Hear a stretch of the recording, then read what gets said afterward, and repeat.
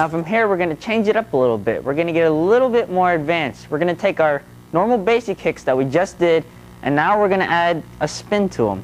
So from here, we're going to go into our fighting stance.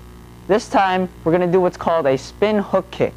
A lot of people in tricking use this move to set up for maybe a 540 or something more advanced. So setting up with our basic spin hook kick can also help us with later on tricks. So from here, we're going to have a fighting stance.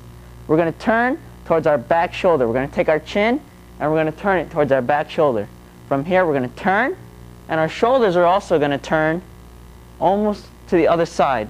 From here, we're going to take our back leg, we're going to lift it up, knee up.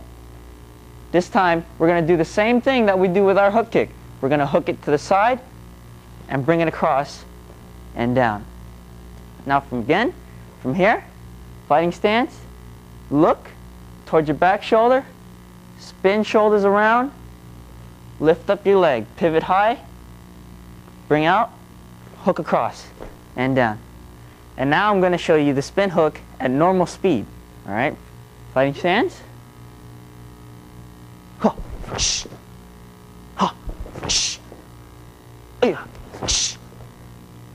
Now our second spinning technique is called a spinning straight back kick.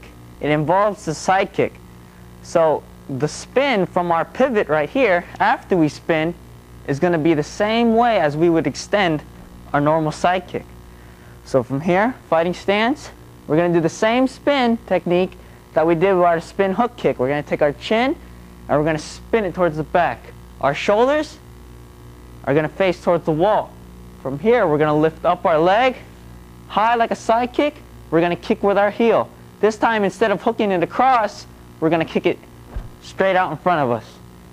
So from here, again, fighting stance, look, shoulders go around, knee comes up, extend, straight in front, and down.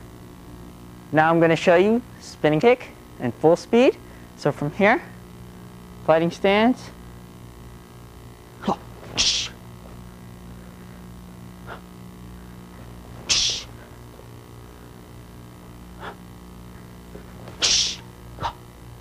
Now, one thing I want to stress with the spin hook kick or the straight back kick or any other spin kicks, you want to make sure that when you turn your chin towards the back and you get ready to release your kick, you want to also make sure that when you chamber high, you spot to where you're kicking. All right?